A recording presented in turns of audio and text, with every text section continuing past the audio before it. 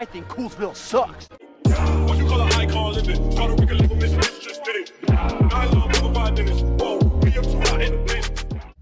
Hi guys, it's Mayana, and today I'm going to be blessing you with horror books recommendations, okay? So, I really could not wait to do this. So I decided to start a series called A Hex Girl's Guide To, and then it'll just be like, if you see A Hex Girl's Guide To, then it'll just be like all like things that are like related to Halloween. I started this series last year, but I started in the middle of October and I only uploaded one video. I believe that it's up. I could have taken it down, I don't know. So then I decided this year I wanted to just do it like a series where it's kind of like recommendations, but also just like anything like Halloween recommended, what? Halloween related. I don't know, I just love Halloween. It's my favorite time of the year. It's literally the time that I thrive. I love it. I'll probably be doing these videos once a week. I'm just gonna get started into these because I could talk about how much I love Halloween and how much I love horror for the longest time ever, or I can just give you these recommendations. The first book that I have is Horrorstör by Grady Hendrix. I really liked Horrorstör. I gave this book 3 stars, I believe. It was like a good book though. I do have a review of this up on my channel, but this book is so cool, okay? Like, this book is supposed to be like about this girl who works in the store, and I forget what it's called, but it's essentially like IKEA, which is why this book looks like a literal IKEA catalog. And she has to work overnight, and like apparently this book, like the building was built over a prison, and so there's like ghosts and like it's like haunted and stuff, and it's really cool. I think the book was like really short, and there were some things about it that I didn't personally like, but I thought the book was so cool. Like this book is really cool. Like, it's literally like an IKEA catalog, okay? Like, it has a map, and the store is called Orsk, and it just like, it literally is, there's a delivery form. There's a freaking delivery form. Like, this book is just so cool. And then every chapter there's like a random objects, and they get creepier and creepier. Like, it's so freaking cool. The next book I have is actually an ARC, and this book doesn't come out until September 24th, and it is called Rules for Vanishing. This book is about a legend, and the legend is that this girl went into the woods one day, and her brother like went to go look for her, and he found her talking to this old man, and he kept calling her name but she couldn't hear him, and then she like walked off into like the darkness with him or something like that. And so the main character's sister goes missing, and a year later she sets out to go and find her sister. And I just thought that this book was really good. I gave this book 5 stars. It has like a friend group, and they're all in high school. I thought this book was middle grade for some reason, but they're all in high school. And like, this cover is beautiful, okay? Like, I cannot wait to see what this looks like in the hardcover because this cover is so beautiful. But I really enjoyed this book. The next book I have is Undead Girl Gang, and I personally love this book. This book is about, like, this book has such good representation. This book is about the main character whose name I forgot, but her best friend dies, and there's this thing going on in school where a lot of people are dying, and the school thinks that they're just committing suicide. So they kind of, I don't want to say like, they just assume that it's suicide, and the main character knows that it's a murder. So she brings her best friend back to life because she's a witch, and she ends up bringing back 2 other girls. And I really like the dynamic between the characters, because the 2 other girls were like the popular girls of school, and then the main character and her best friend were like the not popular girls of the school. So I really like that dynamic. But this book's plot twist, it was good, I guess. I figured out what the plot twist was, and I don't know if that's because I'm insane. I really enjoyed this book, and the cover is so beautiful. The next book I have, Jake Would Literally Kill Me if this book was not on my list, and that is The Devouring Grey. I gave this book 4 out of 5 stars. I really liked this book, but there were some aspects about the book that I really wish were better. But this book is essentially about this girl whose family is a founding family of this town, and her mom moved away, and so now her mom is moving her to, so she's new to the town, but her mom isn't, and their family is like a founder family, and each founder family member has a like special power. And I really love like founder family stories. I think that just like something about this book, I don't know what it was. Like, I don't know if it was like the characters weren't developed well or what it was. It just felt very, it was good. Like, it was a good story. Like, it was everything you would want, but there was just something missing about it. And also, this book does lack people of color. The more I think about it, like, yeah, they do have characters from the LGBT community, but they don't have any people of color in it. And it's like a group of 4 friends, and there's not one person of color here. Okay. The next book I have is The Wicked Deep. I gave this book 3 out of 5 stars. I personally like this story, but there were some things missing about it with this book. If you don't know what this book is, it is about a town that has this legend of these 3 sisters who were accused of being witches, so they were drowned, and every summer they come back to get revenge on the town, and they take the body of a girl and they just drown boys. Yeah, because the people that drowned the witches were like men and like women who were jealous because they were so beautiful that like women were like, jealous that their men were like paying attention to them. So they were like, oh yeah, they're witches. And like men were attracted to them too, and they were just trying to be like, oh, like they're witches, so we shouldn't be so attracted to them. And it's like, they don't use any excuse not to be trash, like, but they are. I like this story. I gave it 3 stars because it was very predictable, and like, even though it was predictable, I still enjoyed it, but the fact that it was predictable kind of took away from the story for me. But I really like the town, and the author has another book called Winterwood that's coming out in November, and that is set in the same town. I requested an art for it, so hopefully I get it because I really would like to read this. This book is good to read in either fall or summer, just because it's spooky, but it takes place in summer. Next book I have is a V. Schwab book, well, Victoria Schwab, and that is City of Ghosts. I think I gave this book 3 out of 5 stars. This book is about a girl who can talk to ghosts, and she has a ghost best friend, and her parents are ghost hunters, but they don't know that she can talk to ghosts, and they have this like show where they like hunt for ghosts or whatever. And I like this book, but what took me out of it was the amount of Harry Potter references in this book.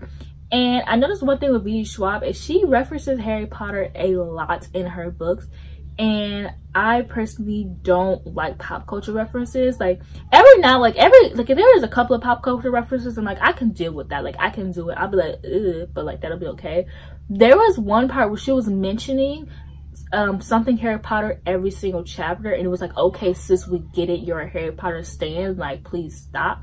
It annoyed me, but it didn't annoy a lot of people. So I feel like if you don't like pop culture references, you're not gonna like this book. But if you don't care for them and you don't mind, then you're gonna like it. But the pop culture references really took me out of the story. The book I have is Small Spaces, and I rated this book 5 out of 5 stars. It's a very quick book, and it's very spooky, and I love it. Okay, like, this book was so good. It's a middle grade book. Oh, also City of Ghosts was a middle grade book too, but this is also a middle grade book. And this book is about I don't even remember. This book just reminded me of Coraline a lot, but like not really. This book is about a girl, and she's kind of like a loner, and she just loves to read, and they go on the school field trip, and their bus breaks down, and they have this legend of this guy, and I forget what the legend was, but they have a legend, and yeah, like the guy, like their bus just breaks down in the middle of like the road, and there's like a bunch of scarecrows everywhere, and they keep thinking like, are these scarecrows like moving? Like, am I tripping? And I really liked it. It has like a group of friends, and it's just such a cute book. The next book I have is another V. Schwab book, and this book is weird because it doesn't fit the tone of all the other books. But I read this book in October last year, and I thought that it was really perfect. It took me a while to get through this book. I gave this book 4 out of 5 stars. I thought that I was gonna love it, but I didn't love it as much as everyone else did, and I didn't like, it didn't get to me like every other book. It didn't get to me like it got to everybody else. Like, everybody else gave this 5 stars, and it's like their all-time fave, but it just felt very lukewarm to me. Anyways, if you don't know what Vicious by V. Schwab is, you must be new to BookTube, but I'm gonna tell you, okay? This book is about a girl. There's no girl main character in this book. This book is about these two guys, and they're in college, and they are set to believe that if you have a near-death experience, you can gain superpowers. So you know what these dumbasses do? They try to have near-death experience just to gain superpowers. And there's one that's like evil, and then there's one that's like good, but you really don't know which one is which. Like, beginning of the story, you're like, oh, I know, but by the end of the story, you're like, okay, so which one is the good and which one is the evil? And I thought that this book was really, really good, but like I said, it felt very lukewarm, and I didn't like it as much as everybody else did. And I think that becomes a problem with me reading sometimes, is I just don't like books as much as everybody else does, and I think that affects like how I rate books and how I feel about them. But this book was very good. The next book I have is The Diviners by Libba Bray. This book is a very popular book on BookTube. I gave this book 3 out of 5 stars just because it didn't live up to that hype for me. This book is very character driven. It does have a plot, but the plot is very like, I don't want to say not there, but it's very much like underlined there, okay? This book is about a girl who has the power to like get a memory just by touching someone's object, and she ends up actually using her power on the wrong people. So her parents send her to New York to live with her uncle, and in New York there is this murder that is going around and so they're trying to like figure out what it was, and there's these set of people who have special powers, and they're called the Diviners. And personally, I did not enjoy the book as much as I thought I would, but maybe I'll give this book another try. I did listen to this book on audiobook, and I like to believe that if you don't like a book in one format, you should at least try it again in another format. So maybe I'll try to like actually read it physically, since I've already read it before. But I just did not care. Like, I know a lot, but I know I know a lot of people, normal people would like this book. I think that I'm just very, very picky, and that is why I didn't really care for it. But like, if you're a normal human being and you're not a picky reader, you'll definitely like this book. The next book I have is actually a podcast, and that is Welcome to Night Vale. Welcome to Night Vale is a podcast that I am very, very obsessed with. I actually haven't even read this, but I wanted an excuse to put Welcome to Night Vale in a video because I never talk about it when I am absolutely obsessed with it. Like, so is my sister. My sister actually has all the volumes. I just have this one, and I have the actual book Welcome to Night Vale, but I just wanted to recommend the podcast, and this book is just the podcast in book form. And I just love Welcome to Night Vale so much. Basically what Welcome to Night Vale is, it's hard to explain. Okay, so there's this town called Night Vale, and there is basically like a radio, it's basically like a radio show, but they're telling you like it's like you live in Night Vale. So it's like, in the radio show, it'll be like, oh, like if you see the big floating green blob,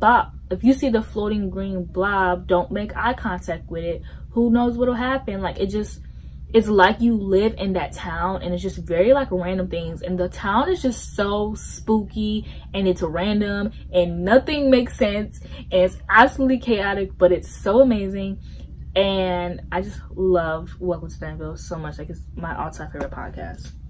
Says as she only got to like episode 13 and 2 years ago and still haven't finished it.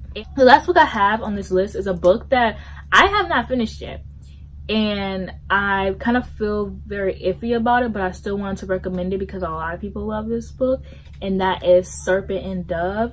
I am 100 pages into this book, and I don't hate it, but I just don't have any feelings towards it. Like, it's a very much like book that anybody would love. It's about a witch, and she has to pretend to not be a witch. Well, it's about a witch, and it takes place in France, and she has to pretend to not be a witch, and she has to marry this guy who hates her because she's a witch, and she hates him because he hates her, and they're forced to be like married. And yeah, well, he's a witch hunter. It's a witch and a witch hunter who are forced to marry each other. And this book has a person of color, and I just really like this. Like, I really like the idea of the book, but I haven't gotten to the point where the book was actually good. Like, the whole this book just seems like Mayana. Like, it's like the whole aesthetic of the book is amazing. The author's Instagram aesthetic for it, like, is set around this book, and I think that is the most genius thing ever. But yeah, I really liked it, but what I really want to like it, but I just don't have any feelings towards it. So yeah, that's it for this recommendations video.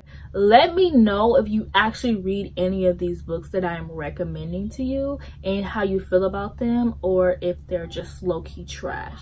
But yeah, that's it for this video. Make sure to follow my social media, which is always linked in the description box.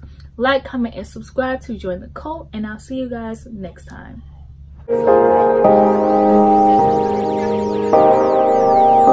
On the spaceship, I'm a space cadet. Big white bitch in my habitat. Ain't a lot of snakes like a lady.